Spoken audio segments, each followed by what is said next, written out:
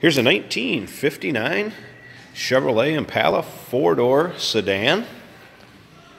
Very nice running and driving car. If you're looking for an economical classic car to kind of get into the hobby, this would be one that doesn't have that $30,000, $40,000, $50,000 price tag on, like you see a lot of the 59 and 60 Impalas with. Riding on some Krager SS's. See a lot of these dressed up with those. The fit on this car, as far as how the doors, the hood, the trunk and everything, fits very nice. Go ahead and show you this door opening and closing. The interior does show its age a little bit. In the cloth, a few small cracks in the dash. Back seat, very nice shape. Still has the plastic covers on there. Like I said, listen to this door close. Very well fit car. It's because it's solid. It's not all full of Bondo rust, no doubt about that.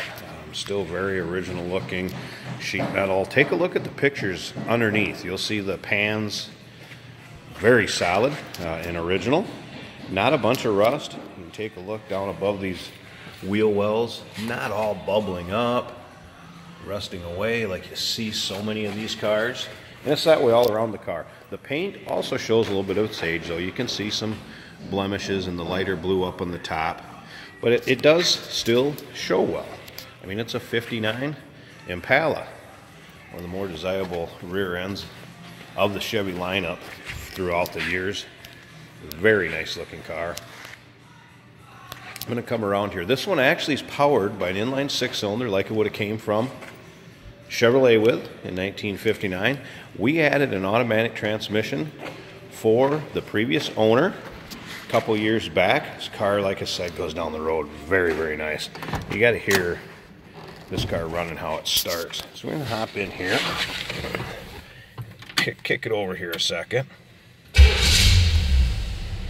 don't know if you can hear that, but the car is actually running. We're going to have Landon pop the hood while we're in here too, so I'm going to get out and show you here in a minute. To give you an idea on the radio, we're going to turn it on, give it just a little bit to warm up. Wipers on the car, they work. Fan switch, fan blows. So that is still intact as far as the fan, the wipers, and there comes the radio on. A little bit for it to warm up, like in the day. Radio works. There's the automatic transmission that we added. So very nice running and driving car. We're going to slip out around here to the engine compartment. I'm going to show you this engine. Yes, it's running, but look at how smooth that thing is. Just to give you an idea how nicely it runs. Take a look at that. Usually an engine will have a little bit of shake to it. Nothing on this one. Nice smooth running inline six.